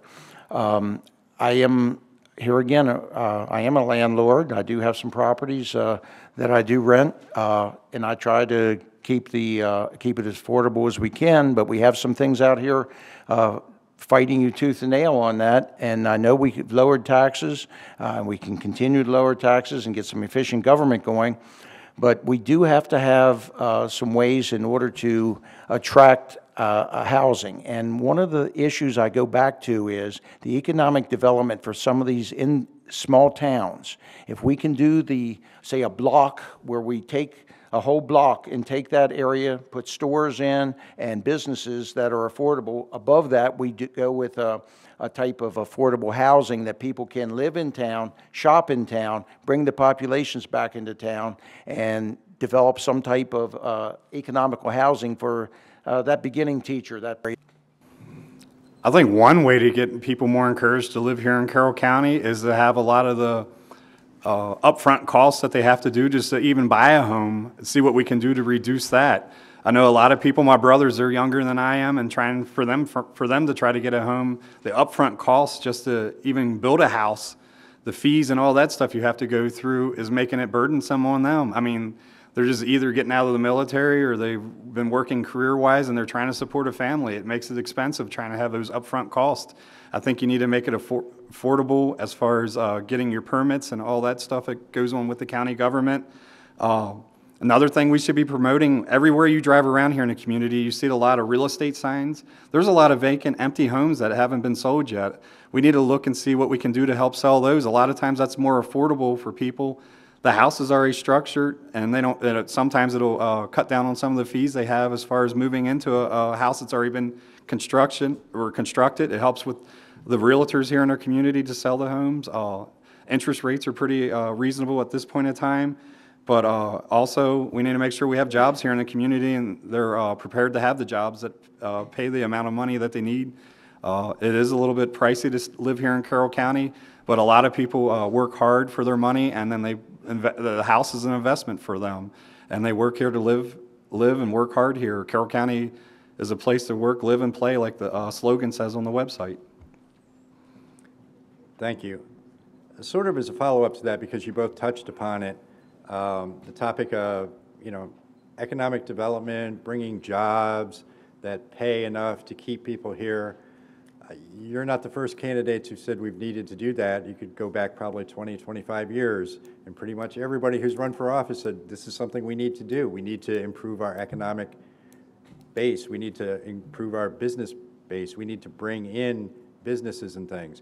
Yet when we come to master plans or county plans or other things, they get voted down, or people don't want them, or whatever. What specifically can you do to bring those jobs and those businesses that are going to keep the 50-some-odd% of the county workforce that now leaves the county every day, to keep them here working every day? Mr. Niner? Well, one of the things, there's a lot of regulations and red tape with small business. There's a local auto place down in Finksburg. I talked to them today when I was going around and talking to small business leaders. They want to put an addition onto their business, but there's so much red tape and regulation just to add an extra bay onto their automobile mechanic garage that they have. And if they're able to add that bay on, they can hire several new people to get jobs. That's a new job creation with that. I mean, the property's already in existence. They have plenty of room, but just to add on for that is one of the things that's holding them back, and that's with the permits and the regulations the county has. There's a new funeral home that was trying to get all kinds of paperwork done just to get established. They've been in business for 150 years. They had all kinds of red tape. They had to provide plans. The county asked them what they do. I mean, a funeral home's pretty self-explanatory, especially when they've been in business for 150 years. I mean, they spent a lot of money just to be able to get the paperwork done and get the designs out. That was an undue cost of probably $20,000 to $30,000 based on my private conversations with them. That's money that could have been used to hire somebody to work there at the funeral home. Like I said, Carroll County needs to be more business friendly, make it more effective for people to do business here. The red tape's the big issue right there. The fees and anything just to start up or to expand. Some of the restaurants, even one there on 140, when they came there, they were only allowed to have a drive-through and people could walk in. They weren't allowed to have tables until they were there for so long. Well, most people want to go in a restaurant and sit down and eat and enjoy the meal with their family. So they made them wait a year or two before they can even get tables. So by the time they got their tables, the business was getting driven into the ground a little bit. If they had the tables there, I've talked to different people that worked there. They said if they had tables where people could sit in, that would have created more jobs because you hire waitresses and hostesses for the restaurant. So it's just simple, common sense solutions. Thank you. Mr. Weaver? Okay. Economic development needs to be held accountable. I know we've had in the past people say they want to do things. I want results. I want to hold people accountable to bring business in. We have some good training in this county. We have a tech center that's one of the top in the, probably the top in the state, even nationally. They do some fantastic training. They can add programs to train our young people for the skills out there. And they're not just bottom line jobs. Some of these are high-tech jobs they're training. Their programs there are some of the best in the country. We have a community college willing to add training to almost any program to enhance jobs that we have. These things are all there. We don't take advantage of them. We need to go out and actually hold people accountable. I want to see X amount of businesses by this date. Entrepreneurship, help them start up. And as Bill alluded to, we do have a lot of red tape. We have to streamline government. We have to cut a lot of the red tape out, make government efficient. And one of the things I'd like to see is when we go to government, we hold one person that you deal with in that government, not going from 20 different people to get the answer you want. A person's assigned to your job. If your business is being expanded, that's the person you deal with. They get the answers. They need to be there to help you get through the end of your job, not create roadblocks for you. And here again, economy or a government is there to help the people, not run their lives. Thank you. Thank you. All right, take a deep breath. You've reached that point where you'll each be given an opportunity to give a 2-minute closing statement. And Mr. Weaver, you go first, please. Who? Mr. Weaver. Okay. All right. You know what I'm about as far as running for a county commissioner. People want safe communities, a top-notch school system, a good infrastructure. By working together, with each agency sharing ideas and coming together with a shared vision, we can keep Carroll County strong and economically sound. Common sense government is what I'm about. We go in, we problem solve, we come up with an answer, and this is collaborative government. We all work together to get to the final end. I know on June 24th, you have to get out and vote. You need to vote for Richard Weaver, Commissioner. I believe in common sense government. When you go to the polls or early voting, vote Weaver. Thank you, Mr. Niner. Okay. As a lifetime Carroll Countian, I'm the only candidate that has the heart, work ethic, energy, and desire to serve the community as your county commissioner. I didn't wake up one day just to run for public office or serve our community. I've actually been doing it my entire life, values that my parents instilled in me as a child. I've also been endorsed by Senator Larry Haynes and Delegate Tanya Shuo, who know that I am the most qualified person for county commissioner and that I have the energy and skills to lead our community. A lot of candidates talk about their feel-good stuff instead of talking about the issues and where they stand. I actually put mine in print. After all, when you get elected to office, you actually have to work on those issues. That's why I published mine. I will be accessible to all citizens, work to lower taxes, protect your Second Amendment gun rights for protection and hunting, and stand up against Common Core. I will work to find solutions for our small businesses and family farms. Just like Niner Road in Gamber, it's a road that connects the county road, Deer Park, to Route 32, which is a state highway. As a county commissioner, you're supposed to be a link for the county government and the state of Maryland. I'm here to be your link, make sure your voice is heard here in county government and also in Annapolis, and I'll function just like Niner Road, connecting the county and the state. I want to make sure people's voices and values are heard within the county and also in Annapolis and at any other level of government. For more information about the Niner for Commissioner campaign, you can go to my website at www.ninerforyou.com or feel free to call me, like I keep saying during the forum tonight, 443-536-1408. I always enjoy hearing from you, the people here in Carroll County. Finally, I would like to ask you for your vote on Election Day. I have the energy and the skills to serve you and lead Carroll County as your county commissioner. So let's get on track with Niner for County Commissioner. Thank you. I'd like to thank both of you for answering all of those questions tonight. It's difficult with only 2 candidates. Some of the other forums that we have planned, we'll have more candidates discussing. We got, I think, every question that somebody submitted just about was in, the ones that we had submitted online, the ones submitted to the League of Women Voters, pretty much all of the ones that were submitted got asked, and you all answered them. So with that, I will turn it back over to Claudia Lewis. And I want to personally thank you for your thoughtful answers, because we did put you on the spot with only 2 commissioners, and there were lots of questions. I wish you good fortune in the upcoming election. I want to express my sincere thanks to Mr. Lee for serving as our moderator, and I want to thank the local citizens and the members of the league for serving as timers and card collectors, questioners, that kind of thing. I'm particularly grateful to the Community Media Center for their hard work and their efforts, and Ms. Sherry Taylor has just been amazing. I want to thank WTTR 1470 AM for their support and for their broadcast of this, and a special thanks to the North Carroll Senior Center for providing us the spot to host tonight's forum. Carroll citizens should be aware of the electronic voters guide, which will be available with the candidates' responses after April 25th. That site is www.vote411.org. That is listed on the Community Media Center's website, and it is also listed on the Carroll County Times website. I did have a question from someone in the audience about Mr. DiMaggio and would he have an opportunity to answer these questions and address these questions. He will have the opportunity to answer the questions on the Vote 411. I'm not certain that we can ask him to find a way, but perhaps we can. We'll work on that. Tonight's District 2 Commissioner Candidates Forum will be rebroadcast on Cable Channel 19. The first broadcast will be Wednesday, April 9th at 7:30 p.m. It will air also on Thursday, April 10th at 9 a.m., at noon, and at 7:30 p.m. The forum will also be available for viewing on the Community Media Center's website at www.carrollmediacenter.org.